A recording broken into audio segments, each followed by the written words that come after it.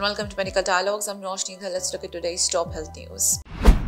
Supreme Court orders Rs 2 lakh compensation for vision loss due to medical negligence. The Supreme Court recently ruled in a medical negligence case where a Haryana-based Dr. Singh was directed to pay Rs 2 lakh compensation and Rs 50,000 legal costs to an 84-year-old patient who suffered vision loss due to negligence. Initially, the NCDRC had reduced the interest rate on compensation from 12 to 6%, but the Supreme Court reinstated it at 12%.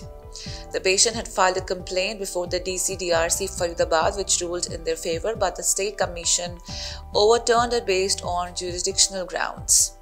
The Supreme Court, considering the doctor's history of professional misconduct as per the Medical Council of India, modified the NCDRC order. Dr. Singh was instructed to pay Rs 2 lakh compensation with 12% interest from the complaint filing date. Are you also aspiring to excel in medical journalism and delve into the intricacies of health and medical reporting? Explore our comprehensive course on medical and health journalism available at the Medical Dialogues Academy. Learn from industry experts who possess in-depth knowledge and experience in this field. For further details, scan the QR code provided or access the link in the description box below.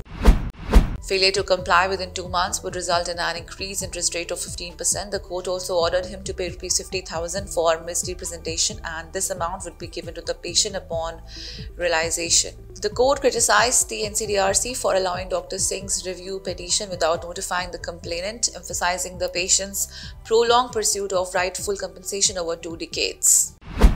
That's all for today. Stay tuned to Medical Dialogues for more updates. Never miss a medical update from Medical Dialogues. Like, subscribe, and press the bell icon.